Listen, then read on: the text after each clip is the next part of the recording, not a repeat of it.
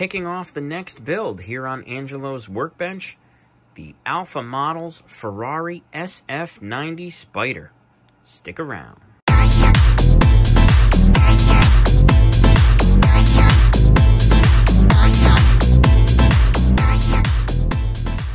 Hey everybody, it's Angelo with Angelo's Workbench, here with my next project, the Ferrari SF90 Spider from Alpha Models. So we're going to take a look at this. Alpha Model sent me this to share with you. We've got a nice little side view of the car there. The box art is very interesting. I've done some Googling, and the SF90 Spider I have found, which is a Ferrari that sells for $575,000. This is actually a plug-in hybrid that is really, really fast. I think the top speed I read was 211 miles an hour and a 0 to 60 time of 2.5 seconds. So this thing in real life can move out. So we're just going to take a quick look here. Here is a the instructions are rather unconventional for a model. They tend to build in assemblies, it appears, not like steps, like a model car. So here is the parts inventory, so you can inventory that you, in fact, have all of the parts, which I will be doing. And then besides the resin parts and the 4 tires there are also some clear parts down here. And then there also is photo-etched metal here. Several decal sheets, the car windows, some metal emblems. I don't know what that is. Some type of decal, maybe. And then there are 4 screws, actually. So there's all of everything that comes in the kit that you can see there. And then on the reverse side of this page, we have, let's see here. We have the dash and interior tub assembly here. This seems to be kind of in order, because you would have to do all of this before you did this, so that seems to be kind of in order, that page. And then this page has what appears to be some final assembly steps, installing the glass, and there are photo etched wipers on this. My last build I talked about how I've never done photo etched wipers. Well, apparently that is about to end, because I've got photo-etched wipers now for this Ferrari. That's going to be really cool. Talks about the interior seats here. I don't know what that is about, but I will figure it out. And then the reverse side of this page shows the base plate going onto the body and getting screwed down with the 4 screws. It also shows the wheel and tires and brakes, which look exceptional. Look at these photo-etched metal parts. This is going to build up into a very realistic looking model. And then metal emblems for the back of the car. Pretty wild.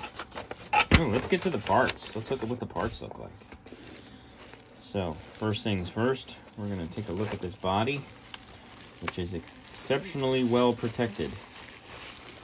This is like nesting dolls. It's in a bag, which is in a bag, which is in a bag.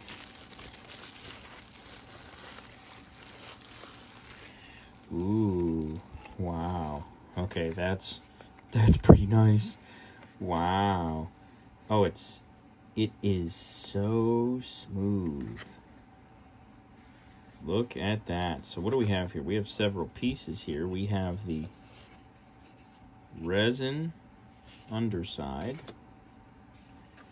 What else do we have here? We have the interior. This is a serious hunk of resin. Like, I wish you could feel the heft of this. It's like, it is heavy. And the interior fits in just like that. I mean, wow, that is some tight manufacturing tolerances, and it just fits perfectly. I mean, wow. Okay, that's pretty cool. It's very cool, actually. And then the bottom plate just kind of goes on there. And, oh, I have it upside down. Duh. There we go. And the bottom plate just kind of goes on there, and that's cool. Wow. That looks amazing. And so what else do we have here? Oh, here we have all of the clear parts, which look very nicely made. Sometimes these resin clear parts are a little hokey. That's good stuff right there. That looks fantastic. We'll put that aside. And what do we got here? Oh, we have 2-wheel and tire options. How do you like that? We got a couple different wheels with this kit. All in little Ziploc bags, which is kind of cool. Look at that wheel. Wow, I think that's the one I'm going to use. That's cool looking. And if I'm not mistaken, that might be the one from the box art. Let's take a look. Is that the one from the box art? Yes, that's the one from the box art. Very cool. Yeah, I'm liking that wheel. I mean, I like them both, actually, but that wheel looks pretty sweet. All right, well, we'll reseal that Ziploc bag. Put that aside. And then what do we have here? We have some underside parts. We have some door panels. I see some door panels in here. And the dashboard. The dashboard is in there, too.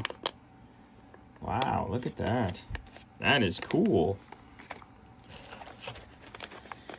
Oh, and lots of little parts. Oh, I see brake calipers. Let's take a look at those brake calipers. I want to see how well detailed they are.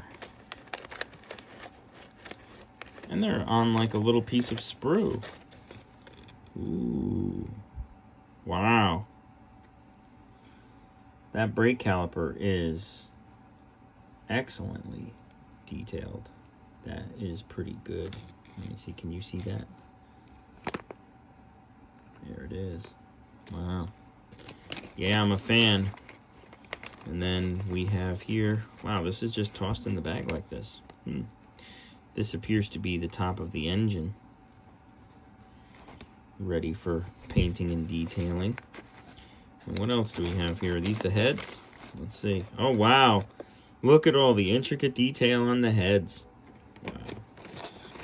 And we got a couple of seats in here. They look great. We have, it looks like the seats are molded in multiple pieces, so you can do the different color inserts. That's pretty sweet. Yeah, definitely multiple seat pieces. Multiple piece seats. Huh. Very interesting. Oh, this is going to be a fun build. Then we have some more, it looks like some more seat pieces. And the wheel mounts, the steering wheel, all kinds of little parts. And then the brake rotors are here in resin, and then they get photo etched metal pieces as well. Wow, this is amazing, amazing kit. And then we've got some wires, spark plug wires. There we go, spark plug wires, as well as more little pieces. So there those are. And then what have we got down here? We have more. But wait, there's more. Wow. Look at all the photo etched metal. There's a ton of photo etched metal. Oh, and there's the windows. And clear plastic flat sheet. So that'll be an interesting install. And then we have all kinds of photo etched metal for the brake rotors. And I assume some type of display sign. And then we have the photo etched, actually I don't know what those are. Some grills, some brake caliper covers. Wow. And this all appears to be the peel and stick photo etch. So this is the good stuff, because I don't see any, there's no mounting little metal pieces that hold it to the sprue, I don't see. Or maybe I do see. Yeah, I do see some of that. But it's so well made, this photo etch, it looks like it'll just come right off very easily. And then we have some emblems here. Seat belts. Wow, and it just keeps going. Here's more photo etch. Here's some metal transfer emblems for the prancing horse and the mirrors. And then there's the glass. Wow, fantastic. That is, I am thoroughly impressed at the quality of this stuff. Our Chinese friends have been are building some fantastic model kits here. This looks amazing, absolutely amazing. And then here's the 4 screws that hold it together. And then what have we here? Decals. Lots of carbon fiber decals. Great. Lots of carbon fiber decals. And then what do we have here? We have more decals. But wait, there's more. More carbon fiber decals, as well as some emblems, some lights, some more lights, license plates. They look to be very well made, these decals. Nice decal sheets. 2 big, huge decal sheets. And that's everything that's in the box. Impressive. Very impressive. We're going to have a lot of work to do in preparing these parts, but more interestingly will be for me building a model kit that is a completely different organizational, like the instructions are organized completely differently. So this build is going to be organizationally a completely different build for me. I'm going to have to maybe develop some new ideas about how I'm going to do things. And so that's that. That's the Alpha Models Ferrari SF90 Spider. Let's get to work.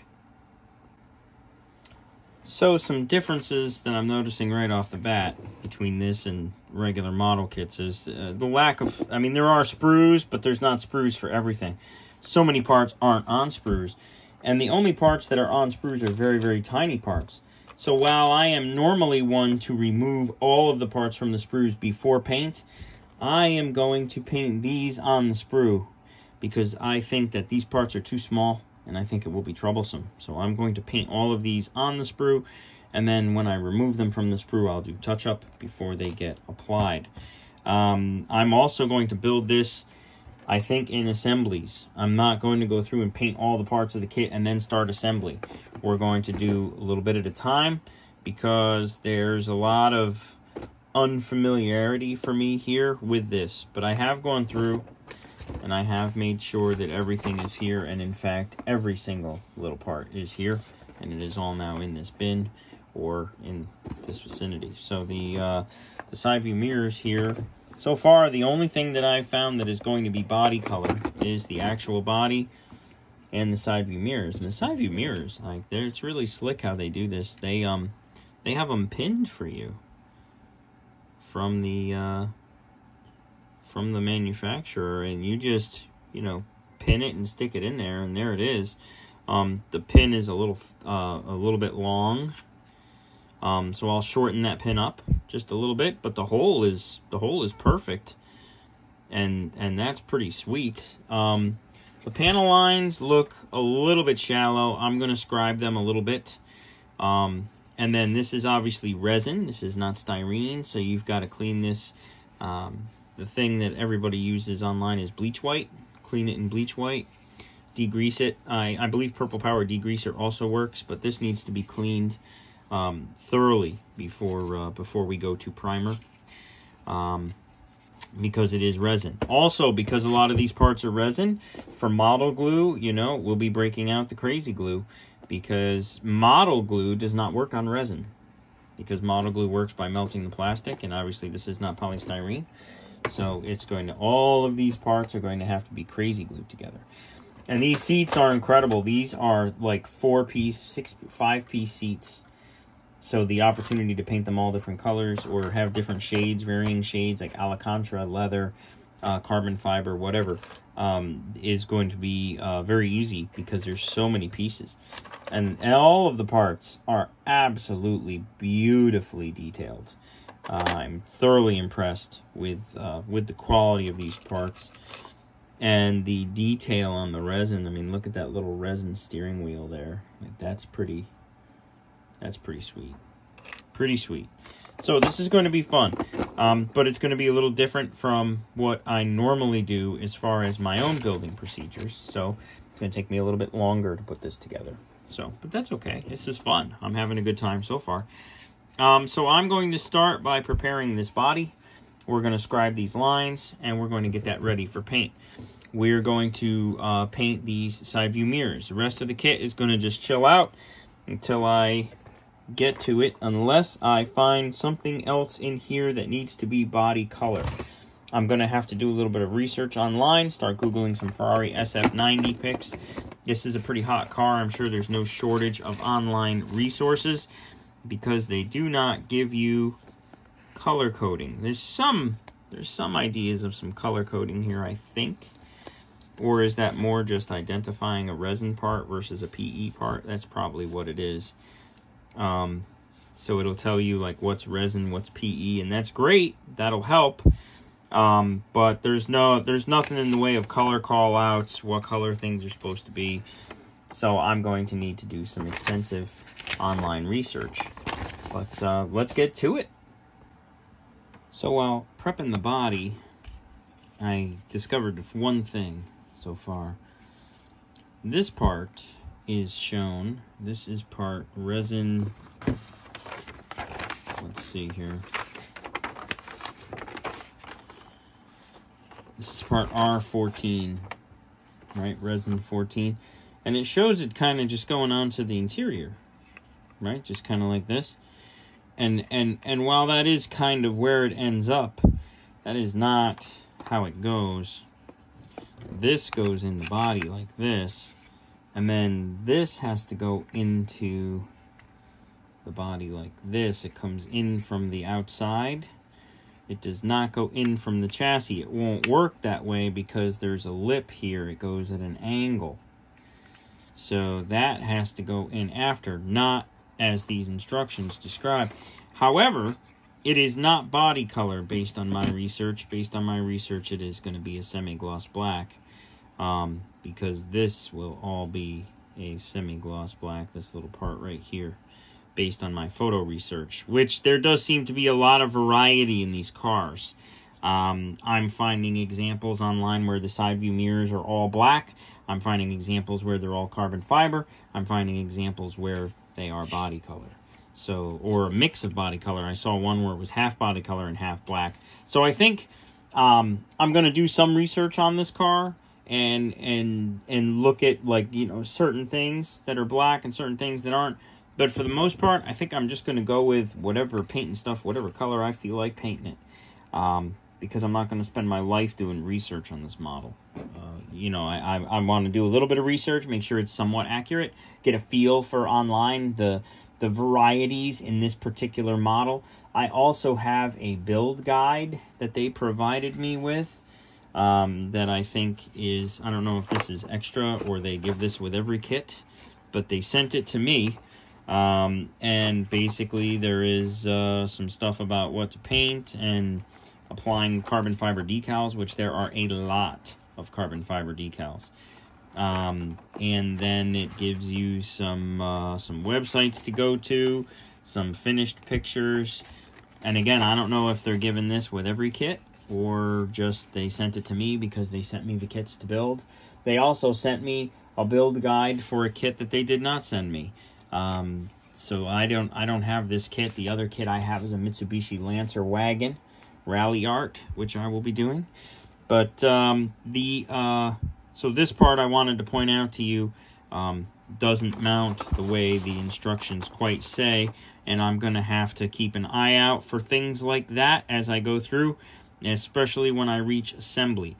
I've seen some videos online where a lot of people say that the doors can't be attached to the chassis, to the interior before you put them in. The door's actually attached to here. And then when you slide this in, it kind of lines up, which should be very interesting to see how that works. So we're going to get back to work on the body. I'm going to confirm that there are, in fact, no other parts that need to be body color. I don't think there are. And then I'm going to make a decision as to what I'm going to do these side view mirrors in, and we're going to get to work. So I am now scribing the panel lines. I have my Tamiya scriber out with a 0.3 blade. And I have just finished scribing the hood. And now I am going to scribe these little lines where the front bumper matches up. This is very delicate, very fine work. You need to take your time, don't push too hard, or you're going to jump out of the line and go down the body. Resin seems to be statically charged. Every single particle I'm taking off this is sticking to me. So I am covered in this stuff, and this stuff is no good for you. So when you're sanding it, wear a mask. But since I'm just scribing pieces, and look at how nice and deep that line is getting now, whereas before it was just faint, like it didn't even exist.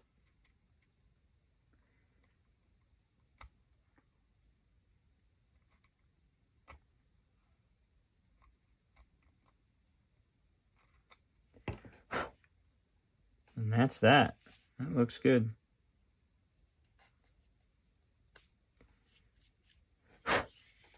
Very good. Very, very good. So now we're going to do the other side. See, what I started with was like it's invisible. Like it doesn't even exist. Especially the first couple of runs while the line is still shallow. You got to go real light and real easy. While you let your scriber establish the line. What's even harder is scribing lines that aren't there. Using like a metal straight edge or a piece of tape if you're scribing a line that's not there. That's really difficult. The first couple of passes have to be very light. In case you make a mistake, they're easier to sand. And there, I think I've got that nice and deep now. So that'll take a wash later on. And there we go. I've got another line right here that needs to be scribed. Get this out of the way since it's nice and straight.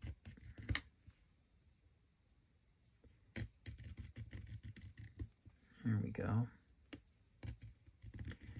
Nice, smooth, controlled. I have another scriber that I like to use sometimes, which is also made by Tamiya, plastic scriber. But this one seems to do a better job, at least for me, the way I scribe panel lines.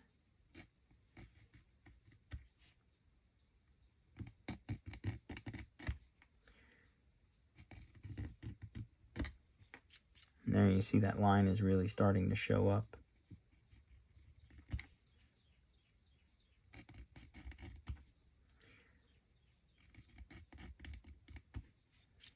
There you go. So now we have a very pronounced line there, which is what is supposed to be, because it is a body line on the actual car.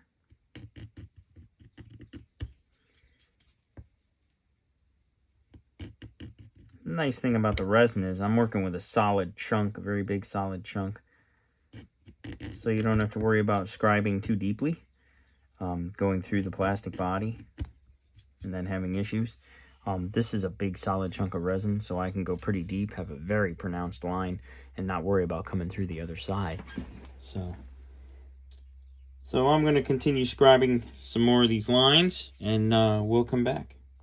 I have just completed taking the body through a couple of baths. First, a bleach white scrub down with a scrub brush. I'm trying to just hold it by the inside. Using bleach white to get the resin chemical out, and then a thorough cleaning. Oh, there's a nice little grab handle right there. And then a thorough cleaning in Dawn dishwashing detergent.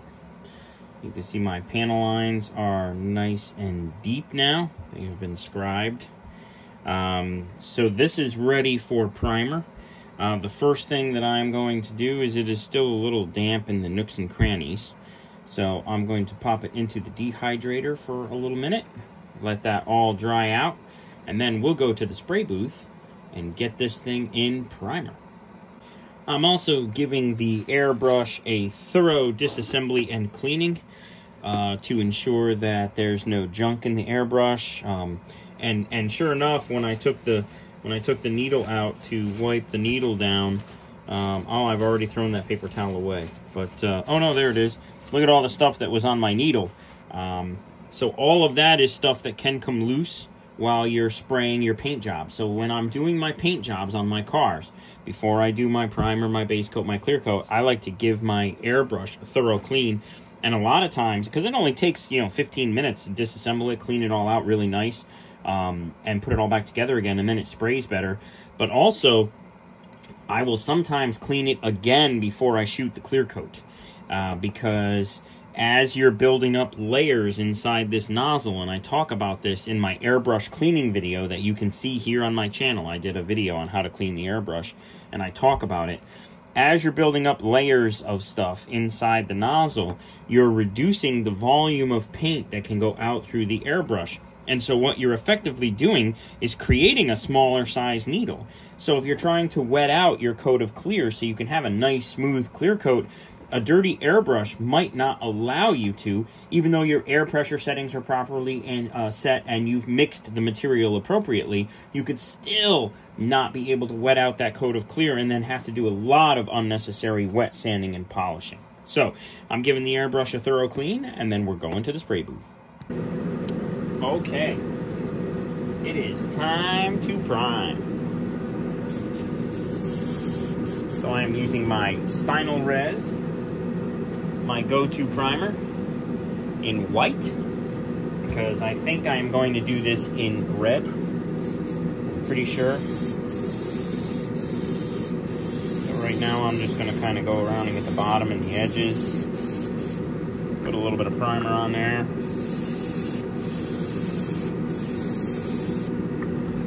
The edges all around, just a little bit. I'm thinking red as of right now.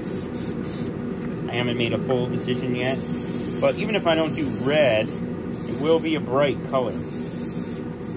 The yellow is always a close second with me. I really like the yellow. I forget what they call it. Giallo Modena, maybe? And then a red, I think, is Rosso Corso or something along those lines. They get a little primer on, and those panel lines really start to pop that I scribed a little deeper. And again, I'm going very light with this coat. You don't want to wet out your first coat of primer. It just needs to be essence of primer. And then I want to let it cure.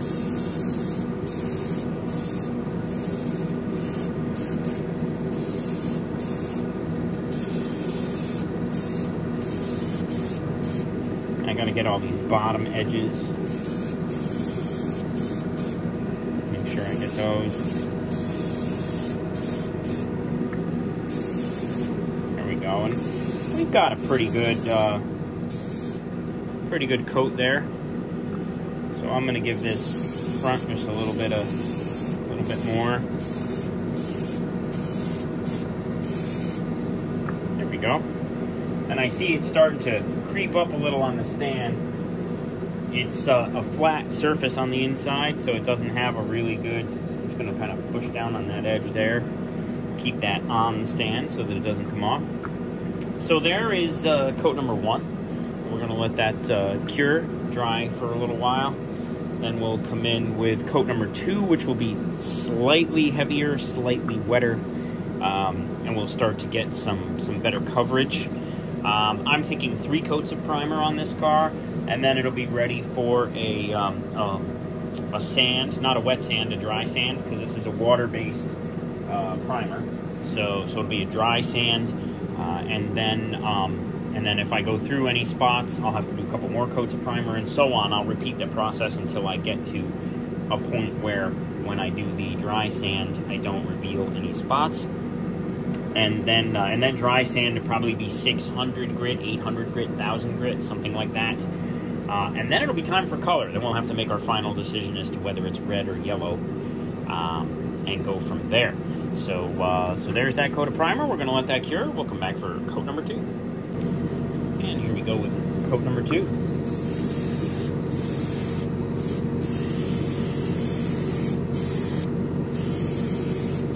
A little heavier. A little wetter than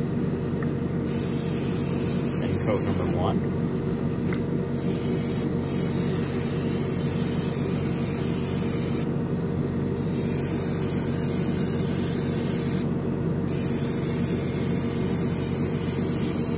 but not totally soaking.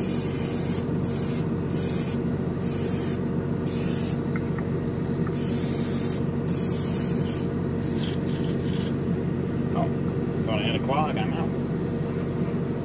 Just wanted to get one a little bit more on that front end. And there we go. We'll let that cure. Probably do a coat number 3 because I need to get in some of those nooks and crannies and detail areas that I haven't got yet. There's a lot of recesses on this car that need to be gotten. So I will decrease the air pressure and move in closer.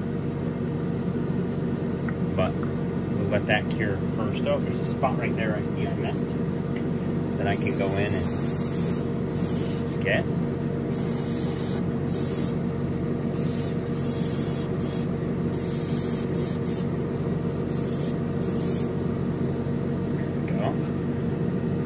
Any other spots I missed? I don't believe so.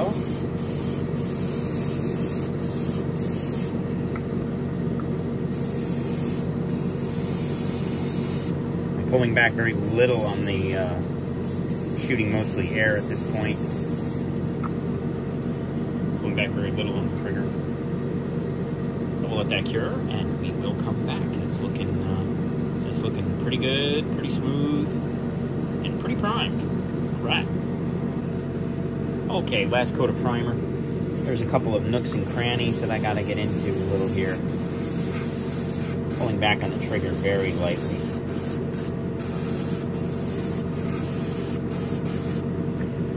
Same thing with back here. Just gotta get some primer in those nooks and crannies.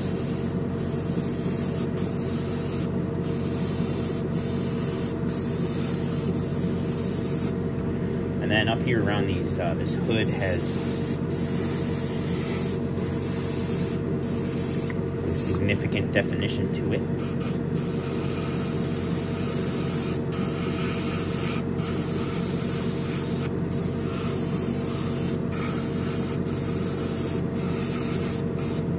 There we go. Along the side here. I think I had my hand in the way pretty much the whole time there. That's fantastic. So now I can pull out, go back, pull back on the trigger a little more, wet out these primer coats, get some primer on there.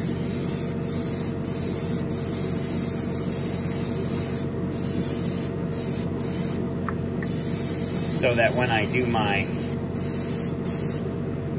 little bit of sanding that I'm going to do, a little dry sanding, and I don't just go right through the primer. And my dry sanding is just going to consist of some very, very little sanding. I'm basically just looking to make sure that there is no texture to it, that it is smooth. And so I don't want to, if I have just a very thin coat of primer on there, the second I go to sand on it, I'm going to go right through the primer, back to the resin, and then have to do another coat of primer. So by doing a few coats of primer, I'm ensuring that the primer can take a dry sand a little bit, just a little bit, and not necessarily wear through it.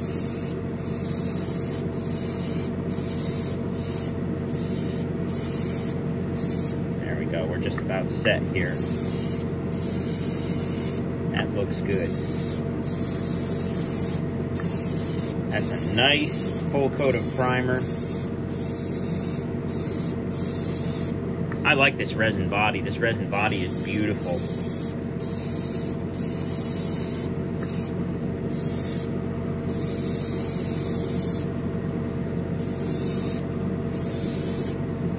That looks good.